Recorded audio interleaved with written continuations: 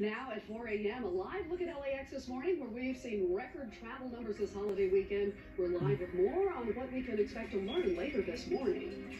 Also, a lot of you likely heading out to the beach, maybe having a barbecue today. So what kinds of temperatures can you expect? The words cannot repay the debt we owe these men, surely with our actions. We must strive to keep faith with them and with a vision that led them to battle and a final sacrifice. Today is one of those moments where we pay tribute to those who forged our history, but hold closely the memory of those so recently lost.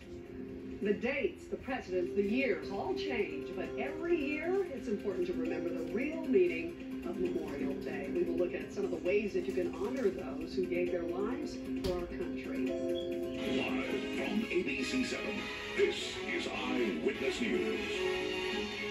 Good Monday morning, everybody. I'm Leslie Sykes. Hope you have a meaningful Memorial Day. Definitely. I'm Brandi. Hitt. Thanks for joining us bright and early right now on Eyewitness News at 4 a.m. Live here on ABC 7, Hulu Live, and wherever you stream. If you're going to any festivities today, let's check in with Leslie Lopez. A lot of people, I saw the flags, Leslie, driving up and down the highways. Everyone honoring our service members who've been lost in the line of duty.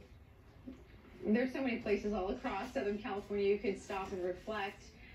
So I hope you get out there and do that. Good morning. We are back to some cloud coverage here this morning on your Monday. Today's going to be one of those days where we're going to stick with the clouds for most of the morning. 63